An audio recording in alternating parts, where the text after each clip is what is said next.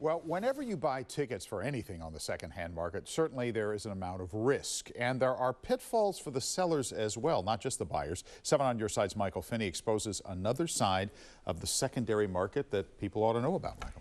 I don't think people think much about this. We think about buying the tickets, right, but not when you're the seller. Look, the postponement of Adele's Las Vegas residency disappointed fans, not only holding the tickets, but those who had to sell them. Now, as we found out, the postponement left sellers of those tickets on StubHub empty-handed. I'm so upset and I'm really embarrassed, and I'm so sorry to everyone that's travelled again. Adele tearfully apologized to fans in January after postponing her highly anticipated residency in Las Vegas at Caesars Palace. Michael Hagler of Berkeley was so excited when he got his hands on those prized tickets. She sold out in like 12 minutes for that show because it was the opening night show. It's about time. The Adele fan club member knew this would be a rare opportunity to see one of his favorite performers. She doesn't do concerts. I mean, that's the thing, is that she really has a lot of stage fright. Adele postponed her show at Caesars, saying it just wasn't ready and that some of her crew came down with COVID.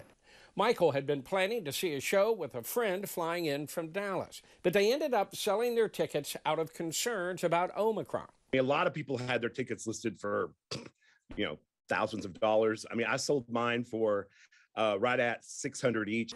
Michael said he was only interested in recouping his money and the ticket fees he paid.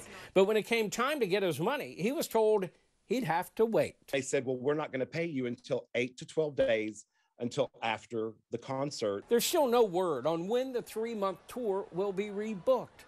Adele in 2017 canceled 2 shows at Wembley Stadium due to illness. She has yet to return to London to perform in concert. The guy bought the tickets. He bought the risk of knowing that I sold the tickets, that I want to be paid for my tickets. StubHub told us this policy is out there to protect the sellers due to the fact that if we were to pay him now and the concert were to be canceled, we would have to take that payment back. We asked StubHub numerous times if it would hold that money indefinitely. We're still waiting for an answer. Now, Michael wants to know who's going to get all that interest that's accumulating from the money sitting in StubHub's account.